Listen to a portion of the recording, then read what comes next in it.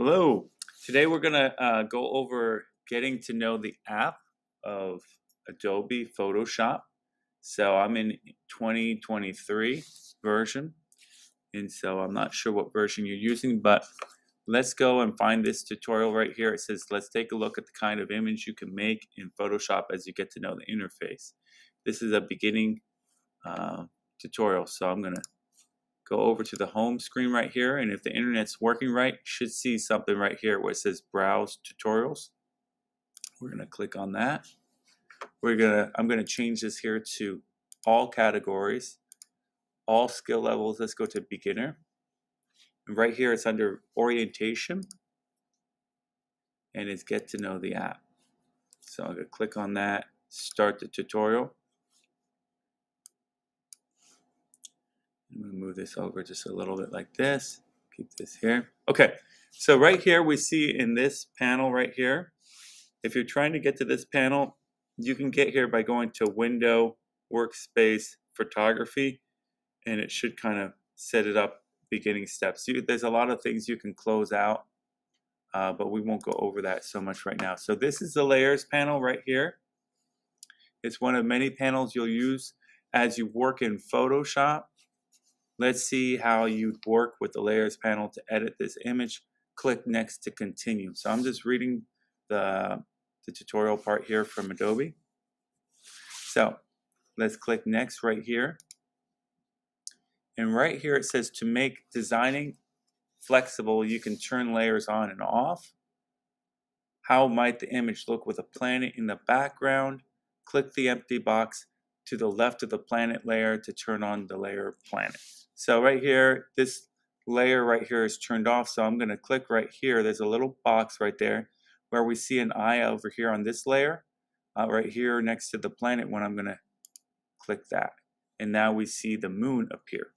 And the planet layer is now visible in the image, but it appears on top of the giraffe. So you can kind of see how the giraffe is lighter right here because it's actually on top of the giraffe. And it's also on top of the trees. So see, these trees are kind of lighter. We can fix that by changing the order of the layers in the Layers panel. Click Next to continue. Click Next right there. And now this actually is planet. I thought it was moon, but it says planet. So we're actually going to drag the planet layer below the waterfall layer. Release when you see a blue line under the waterfall layer. Click Next to continue. So I'm just going to drag this, going to click on it and drag underneath the waterfall, and then we see that blue line right there. I'm going to let go. And now we can see that it went behind the trees and behind the giraffe. Okay, so here's this layer, it's the moon. We see the giraffe layer, we see the waterfall, and behind that is the planet layer. So just think of it as different layers on top of each other, almost like paper. So we're going to click Next to continue. That looks better. Now the planet appears behind the giraffe and the trees. Reordering layers in the panel changes the order of the images on the canvas. Click Next to continue.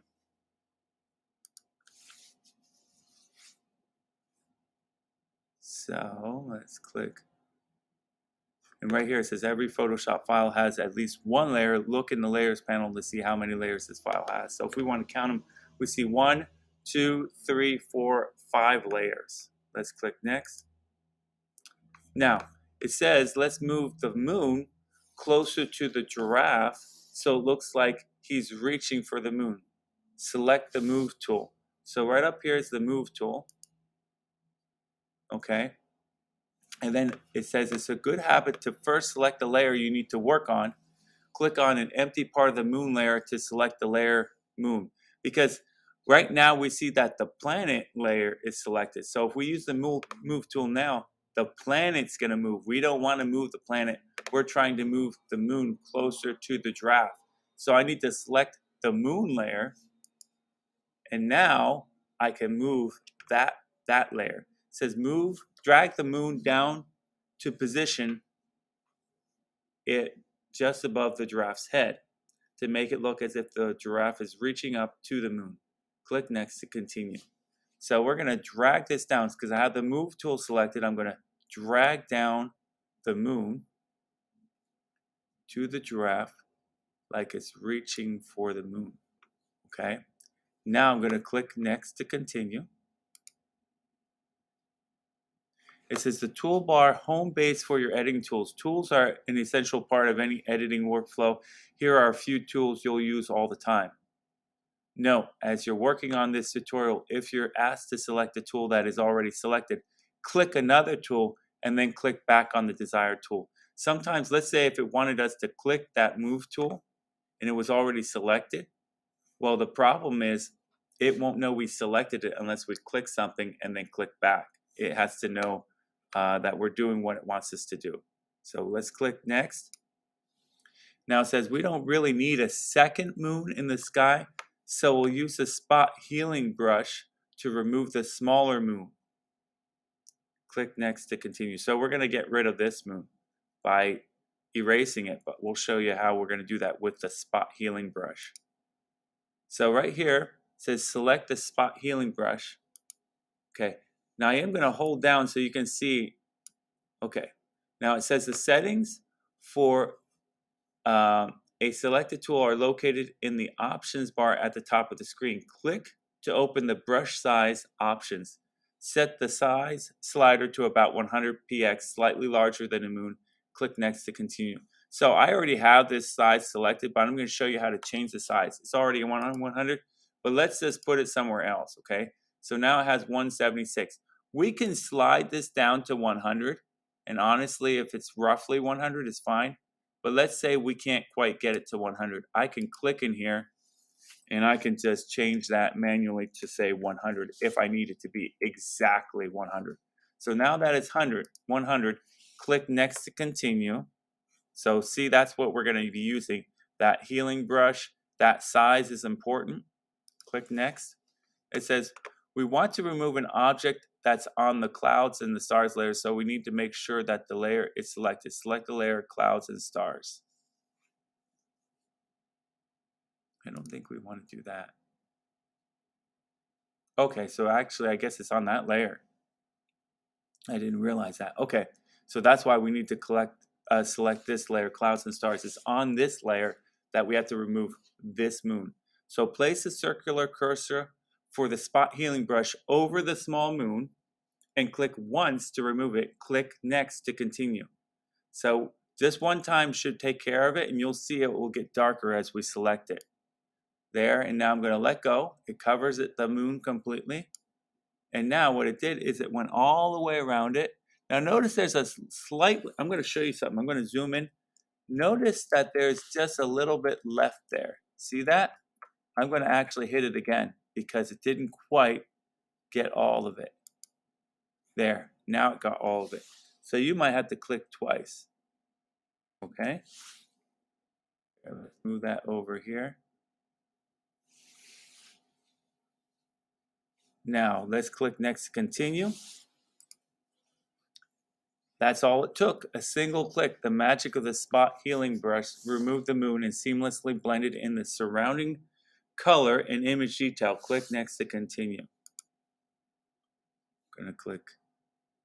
So what's that great, when you remove that object with that spot healing tool, that they call it Photoshop magic, but you know, with just one click you can remove almost any small object using the Photoshop retouching tool. It's great for when the background is the same, okay, and it's uniform, okay, then it works real easy to do that. If the background's all over the place, sometimes it doesn't work quite so well. Okay, so now the background looks a bit too bright for this twilight scene, so let's use an adjustment layer to darken the sky. Click next to continue. Let's click next. So we're going to make the sky darker with an adjustment layer. So it says click the create new adjustment layer icon and choose brightness, contrast. Click next to continue. So that's right here. We're going to look for brightness, contrast.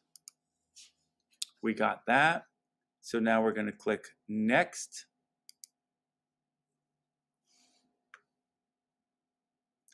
And it says the controls for an adjustment layer are found in the properties panel. So right here we see properties. you can actually make that bigger or smaller.